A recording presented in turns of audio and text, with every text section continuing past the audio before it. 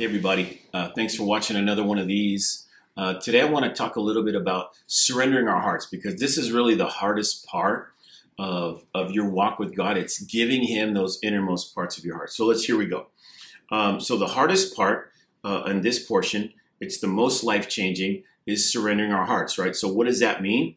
It means allowing God to have our hearts and everything that is attached to our hearts. Because God is love, the first thing that He does when He comes in to our relationship with Him is He begins to love our hearts.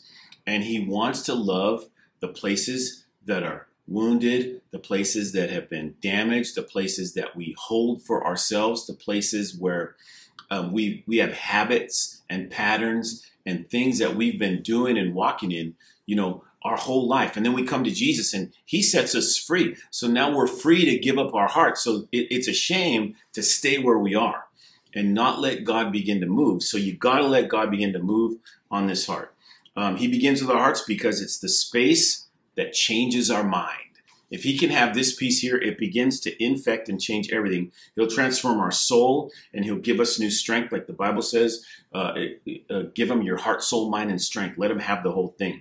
And so when He loves our hearts, He loves out all of those places, even the wrong belief systems, all the winds and waves of doctrine we've been through as we've been walking with God. There's so many things deposited into us that's a destructive theology, things we need to just let go of and get back to the basics. And this is one of the basic things of walking with God, is just surrendering your heart.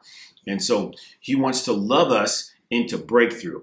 And so why is this so difficult? It's because a lot of times our identity is in the wounded places. It's in the difficulties. It's in the patterns. It's in the habits. We get our identity from these things as we've been walking with God. And a lot of times we've been in places where, look, they mean well, or they're just stuck in old patterns. They're stuck in old things that are, 50, 60, 80-year-old revelations that God's already moved on from. And so we've got to get those things out of our hearts and let Him come in to love them and move us on. And then as He begins to do this, the enemy comes to us and he tells us this: you can't surrender. He tells us it's too painful to surrender. You don't have what it takes. He wants to discourage you for letting God have all of your heart. And so he's going to sit there and he's going to try to lie to you that you can't do it, but you can do it.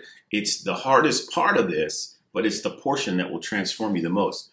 And the truth is that the Son has set us free, right? And the Bible says we're truly free. So we now have the choice, the power. We have everything we need to decide to let God into this heart. We can truly surrender. Jesus said this: if anyone wants to come after me, let him first deny himself, take up his cross, and follow me. All right. Okay, Jesus, I want to deny myself and take up my cross. What does that mean? Well, what was Jesus doing when He took up the cross? He was surrendering to the will of the Father, even unto death. He surrenders all the way.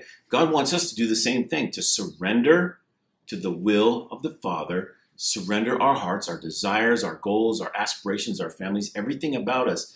Give it up and let God come in and start loving you. And if you allow God to love your heart, you are going to be changed and transformed from the inside out. That will begin to change every area of your life. You can surrender, so don't believe the lie of the enemy that you can't. That you can't do it. I just can't do it. Everybody else can do it but me. No, everyone can and will do it. And you've been set free to a life of surrender, to be transformed from glory to glory. So do it this week and just begin to pray. God, teach me how to surrender my heart. Sometimes we need some downloads from the Holy Spirit. But if you spend personal time with God, He's going to come and invade that place to love it. And it'll be the best decision you'll ever make. Don't believe the lie you can't surrender, because you can do it. So give Him your heart this week and let Him in. Thanks for watching.